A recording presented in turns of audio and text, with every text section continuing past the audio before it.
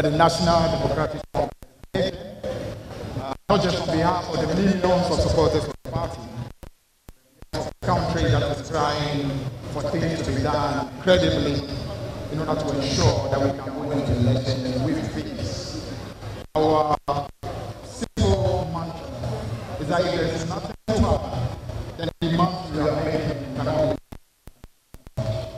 And we believe that the top-down is in a position to ensure that our demands are taken into account everything possible to ensure that we can have a credible voters register in order to have election that will be transparent and fair. So just briefly, I'm going to about 10 main demands that we are making.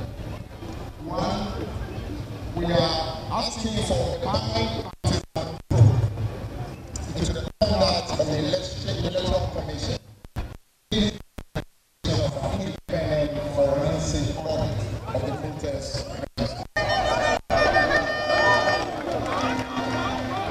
Number two, asking for the immediate publication of forensic audit findings.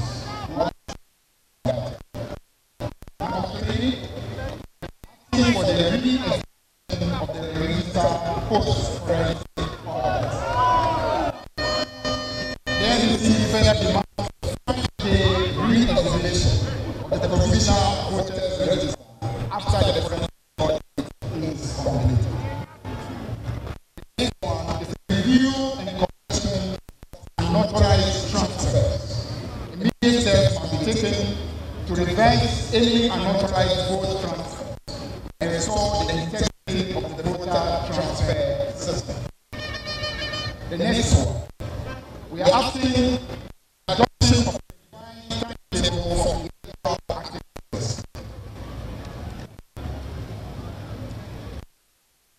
We are demanding for an emergency convening of all stakeholders. The Electoral Commission urgently convene a meeting with all political parties, civil society organizations, and key international stakeholders, including the ECOWAS, the AU, the UNDP, the EU,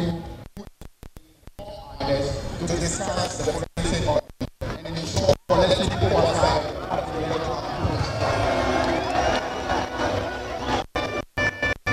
Then the final one, we are asking for accountability and integrity measures across all the systems of the electoral process. The EU must implement measures to prevent future manipulation of the voter register. This should include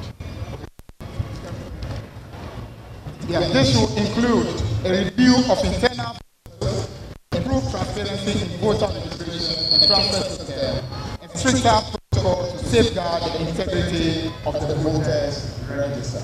So these are, in summary, the key demands that we are presenting to Parliament, and we are expecting the Parliament to use your massive leverage and money to make sure these are done. Thank you very much.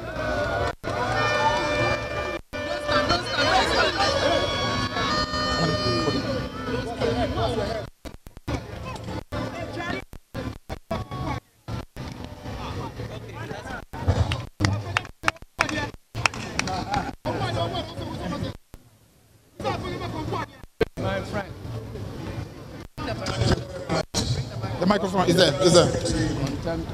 On the opposition National Democratic Congress. Yes. Let's. On behalf of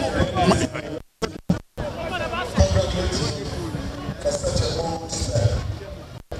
Let me say that no one should be allowed to mess with the peace of our country. The Electoral Commission to destroy the most enduring democracy of this republic. Unfortunately, this petition is coming at a time that Parliament is on recess. But I strongly believe that if there is anything that will warrant an emergency recall of Parliament, this is certainly one of them. So the NDC minority will immediately convene a caucus meeting and consider the need to recall Parliament. We consider this as an emergency in the past, we will do similar, like the Parliament, to address the very concerns that we have raised.